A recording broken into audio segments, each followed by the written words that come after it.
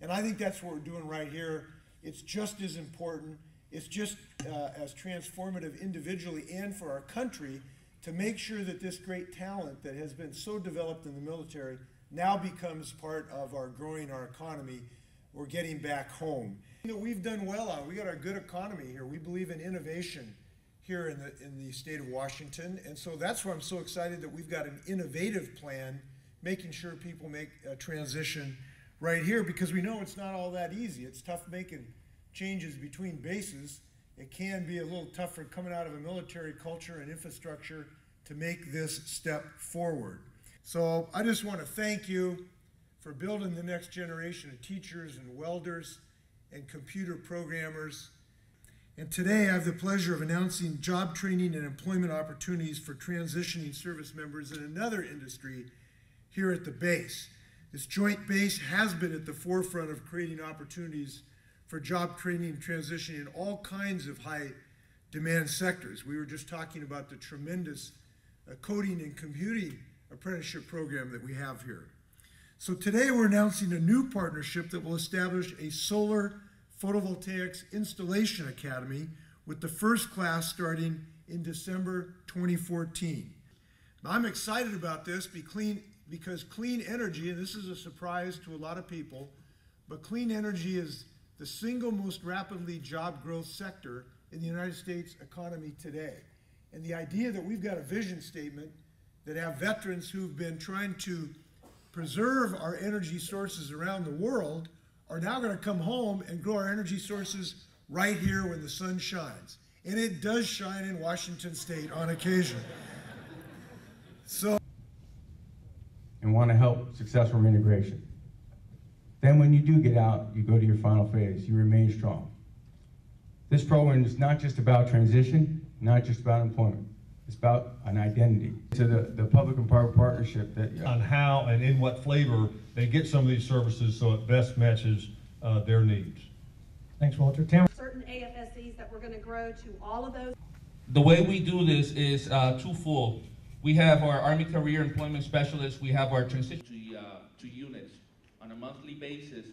Our Army Career Employment Specialists and our transition employment liaisons make sure that they are conducting that outreach out there.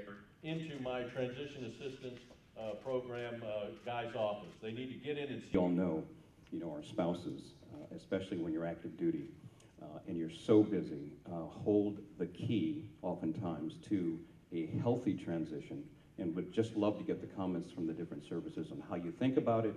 And sailors that are departing to use the services of the Army and the Navy, and is sort of a step in that correct direction in that not just transitioning folks, but the folks who may be remaining in can take advantage of that. That's something I think it can translate over to the same sort of area that we're going in. And then I think that'll strengthen the resume writing, the interviewing techniques as well.